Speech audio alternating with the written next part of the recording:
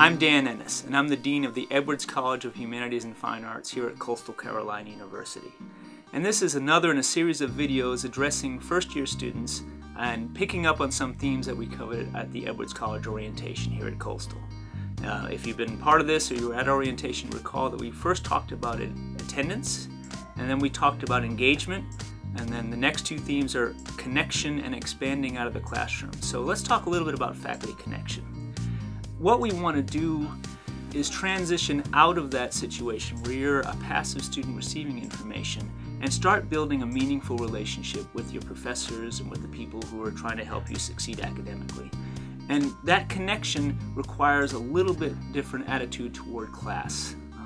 Sometimes we go to class and we're just receiving information and taking notes and worried about the test, but you'll recall at orientation I shared with you information from the Gallup Corporation where successful students look back at their undergraduate experience and having a meaningful connection with a faculty member who cared about the student's goals was a significant indicator of lifelong success.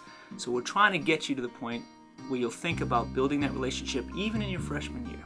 So I've got a visual aid here. So I've taken my freshman class and this is the classroom. I've made a classroom here. It's a low-tech classroom. And so here's a faculty member, right? And in this situation, the faculty member is delivering information to the students. It's a lecture, it's a presentation, and you can see the students are receiving that information. That's a start, but it's not really where some of the education is going to occur. What we need to do is to change that dynamic and build a relationship where you're interacting with faculty in smaller groups and eventually one-on-one. So to get that, you need as a student to be active in building that relationship with the faculty member.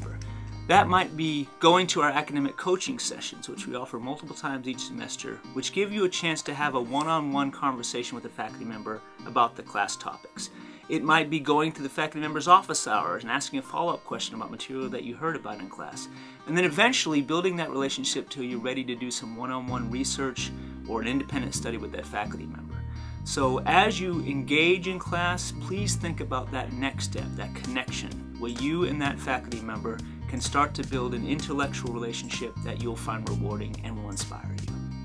Thanks again. We'll talk to you soon.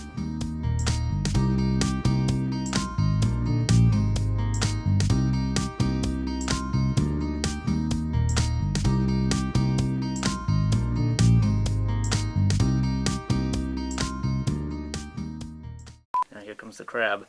Ah! No, don't hurt my students. Ah! Ah, victory! Yay, thank you, Professor! Ah!